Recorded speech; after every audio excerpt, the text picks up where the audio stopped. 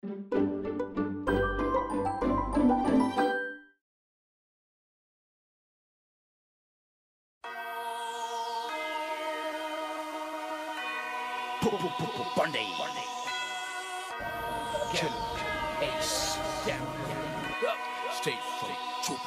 it's Killer Ace. My real name is Ali Cham. I'm a rapper, I'm an activist. Back in the Jammeh regime, it was really difficult when I released a song against the government, which was called Kuboka Sigetegi Nansi Meomi. And that song basically spoke against the injustice, the corruption, the brutality, the arbitrary arrests, detention.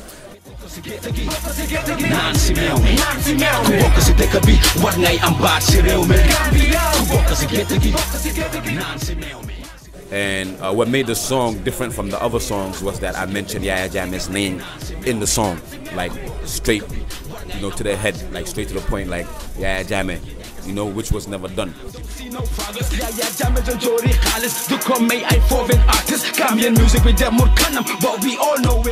So basically, from there I had to go into exile in fear of my life as I was targeted, you know, along with my family. We all grew up in such a bad dictatorship, and my father organized a protest demanding for electoral reforms. Then they got arrested, and subsequently a lot of them got tortured, and he subsequently died. My name is Baba Haidara, son of the late Deda Haidara, who was assassinated by the ex-dictator Yaya Jammeh on December 16, 2004. He was very, very critical of the government. They shot a lot of bullets. It was so bad that with the blood, you cannot even recognize him. Used to be serving a life sentence at Mile 2 for printing and distributing 100 T-shirts, calling for an end to dictatorship. It was during the course of my reporting on political issues I got arrested. So I wrote the story and did an editorial. So that article did not go well with the authorities. I was arrested immediately. And the editor who published my story was also arrested. A lot of people just, you know, found their ways of speaking out, and then it was protest all through 5 months until a few months to election, and then election we put it out, the dictatorship, yeah. There was a lot of euphoria, excitement that finally dictatorship was toppled, and it was done largely peacefully through the electoral process. And we thought the first priority for the government was going to be institutional reform, to change the constitution. Initially, we defended the government to say give them time, but now we have realized that other than doing away with Jammeh, they're essentially using Jammeh's playbooks. There is a need to come with a new constitution that will reflect the current realities of the Gambia. That's why we have the CRC. And our mandate is 18 months to deliver a new constitution. You know, I don't think nothing else has changed. It's the same system, same constitution, the same people that were working for the former regime, they're still here given key positions. We watch the TRRC on TV and we see murderers are still in the system. There is a deep sense of frustration, especially among young people who fought for the new democratic change. How do we handle the issue of the former members of the government? Why is the new government still working with people who were accused of human rights violations? Junglers were well known at the time because they were the one conducting most of the killings, most of the torture. One after the other, they were confessing of very, very serious crimes. Government actually is kind of neglecting some of its stakeholders, that is the victims. I'm a victim, neglected by the system, I'm a victim. Rejected by the system, I'm a victim. Then my dig on do my dala, I'm a victim. Guaranteed non-reoccurrence, I'm a victim. Neglected by the system, I'm a victim. Rejected by the system, I'm a victim. Then my dig on do my dala, I'm a victim. Guaranteed non-reoccurrence, I'm a victim. Did you have to push him on his knees? We held his hands. One held the other one hand, and the other held the other hand, and we pushed him on his knees. One word that was really a big issue was amnesty. Gross human rights violation can never qualify for amnesty. You are not going to tell me that you want to reconcile people with murderers.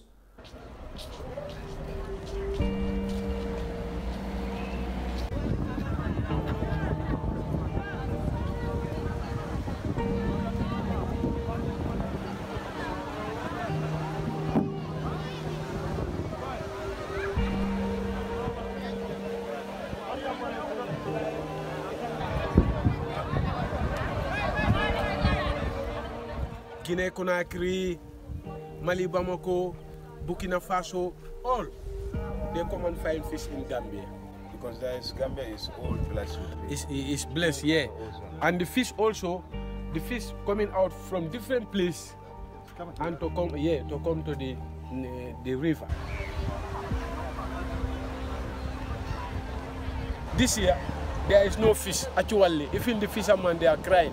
And before, from here to 15 miles, 20 miles, you have big fish. But now, you must go more than 40 kilometers, 50 kilometers before you see good fish. As you see, small one. Big. Chinese company, actually they spoil this, they are spoiling the sea because of it's not interest of our country. The Chinese big fishing trawlers are in the Gambian waters fishing. This has resulted to many Gambian local fishermen losing the number of fish catches they have. Fishing trawlers, if you go from the sea here, it's more than 200 fishing trawlers from the sea. Gambia and China has been in relationship bilateral level for many years until 95, the year after Jammeh came to power. He terminated. So immediately after the change, the new government also re-established close ties with the Chinese. So Chinese came back. But I can tell you, before, their activities were not as high as how they are at the moment. The Chinese realized that the new regime is looking for money to do a lot of things, and usually Chinese financing does not come with any strings attached. And this government, because of their eagerness to get their support, has also allowed companies to come that did not care about the impact of their investments on the environment. But who cares now? Is it the Chinese or the government? Because the Chinese are given license by the government to do this. In return, the government of China will give you grant, will give you loans so that they can do their clandestine businesses, but at the end at the expense of the poor masses. Okay, kado hoke mo mialan kon kammen so janga jo ko amanda balu fonsi ninga weje mialan kon ndaje me fen so je mbira we lade dole bijan wol tara bi back we wol man rabba do ko la ba dole bi yolom ba do ko la de because dole bi yolom captain de wol tara wande jora ne be do ko la pare kapalon sa mila balu aussi so ne weje mialan ko balu so dande bi da jere. These are young people who don't have those opportunities back home and believe that when they come to Europe, they can have those opportunities that they never had and explore those opportunities for the better good.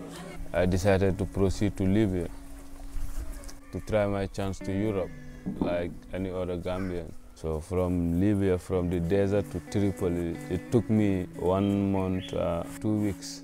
I got arrested there. I considered myself to be lucky because those who were trying to escape end up being killed. I have a lot of friends, childhood friends who left. Some died, some are there, some are making it, some are successful, you know, and are changing the lives of people back home. They took us to prison with no sanitation, no toilet, no water. We got beaten anytime before we got deported back to Gambia. Under President Jammeh, Gambia was among few countries that top the list of people migrating to Europe, but still young people are migrating because they have not seen the economic opportunities that they think can change their livelihood. One of the main factors of that is poverty. You see the bad leadership, you see the bad governance, you see the lack of jobs and employment out here.